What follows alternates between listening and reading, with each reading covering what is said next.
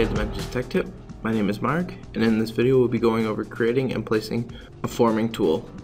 As you can see here, I have the part already created. In order to convert it over into a forming tool, we're going to have to go over to Sheet Metal, Forming Tool, select our stopping face, our faces to remove, hit OK. Now you see that SolidWorks generates different colors. The cyan represents the stopping faces, and red represents faces to remove. Now we're going to save the file, so we're going to go File, Save As. Under Save As types, we're going to select the Form Tool file type. This file type allows you to save the forming tool in different locations besides the design library, but as of now I'm just going to save it under forming tools in my design library. Now I'm going to minimize this part. Going to bring up a sheet metal part.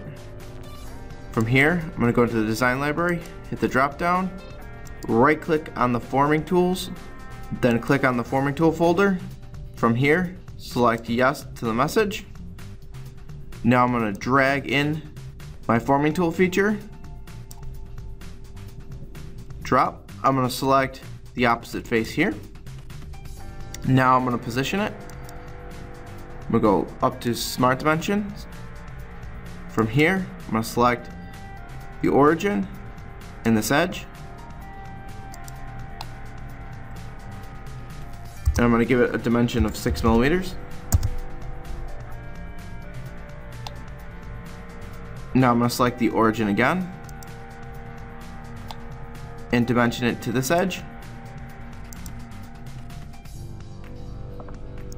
Going to give it a dimension of 24 millimeters.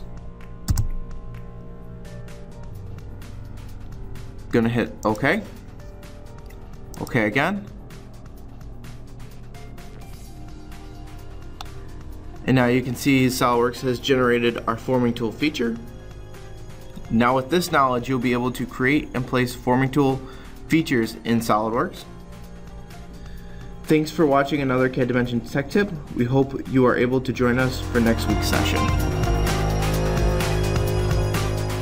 Don't forget to check us out on YouTube, Twitter, Facebook, and our blog for more great content by clicking on the links in the description below.